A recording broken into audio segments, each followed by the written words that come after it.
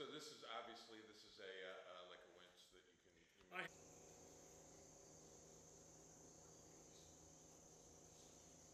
can. I'm attached to just about everything I build, you know, but this is so unique.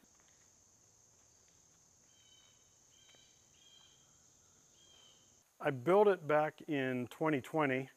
Got into a conversation with my brother, and we were arguing back and forth whether Trump was good or not. And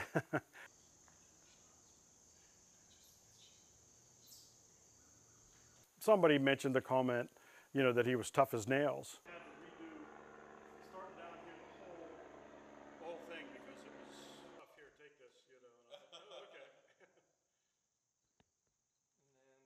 They call it the Superman Trump because he had his hands pulling his jacket back, and there was a big T on his chest.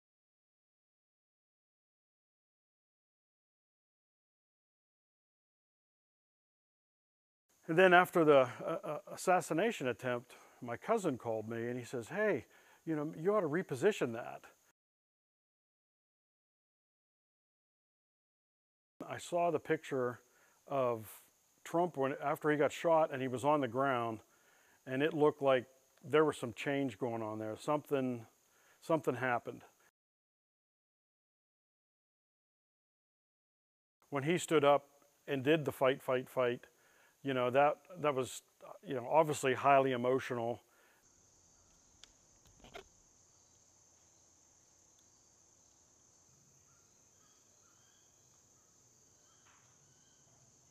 I didn't interpret it as actually physical fighting.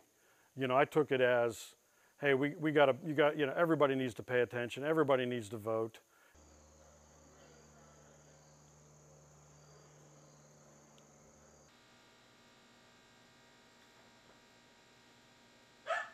Butler's a pretty red area, and you know, folks here are not afraid to voice their support.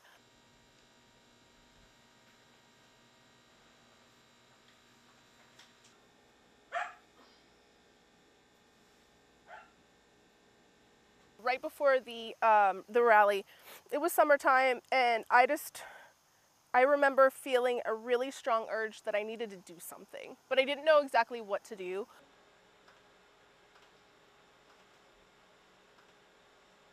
I wanted a place that we could, you know, get people together and activate them.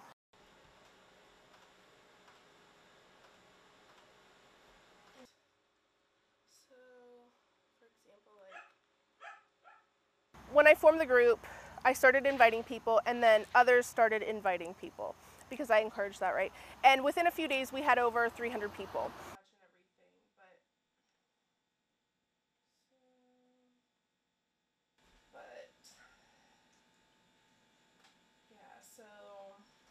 You know, we've just been planning events like this, and for every event that we've had on average about 70 people show up. Yeah, so it's, want to complain, we have a daily event that we do. The women in my group are passionate, they're wonderful people, they're doctors, they're nurses, they're teachers, they're psychologists, and we all want, you know, what's best for our kids and the next generations.